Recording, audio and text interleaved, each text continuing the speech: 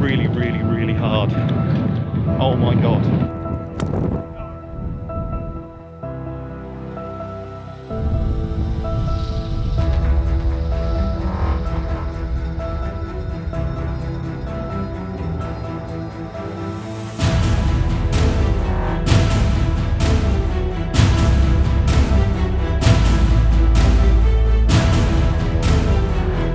Anything around the 80 mark, snap your hand off. I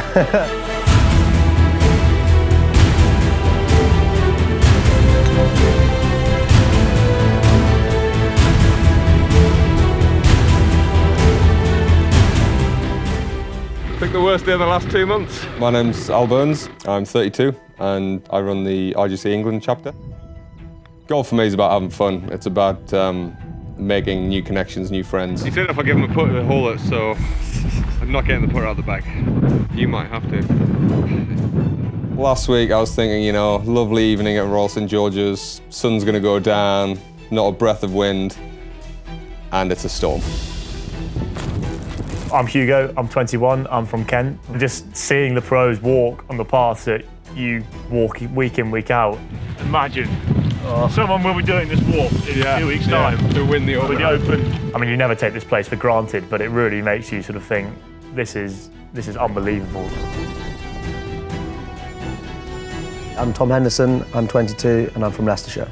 With links golf, I've actually played in worse conditions here than today, and it was an absolute disaster. Yeah, my name's Jake Harvey, I'm 25. I do remember watching the Open here back in 2011. I think it'll be quite ethereal walking around the fairways that they'll be playing in.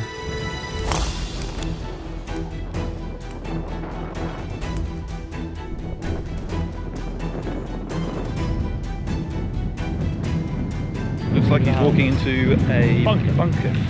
That's not ideal. Might have been a little bit nicer if we were showing you some joys in the sun, but showing you the full test.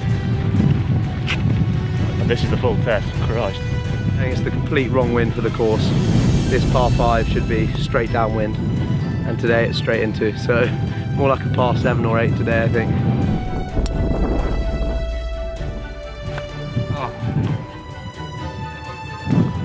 It's in a hole. Oh, what a shot. I honestly think that's one of the best shots I've hit in my life.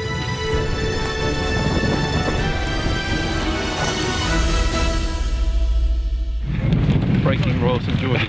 Like, Good thing is, we're definitely the ones getting broken.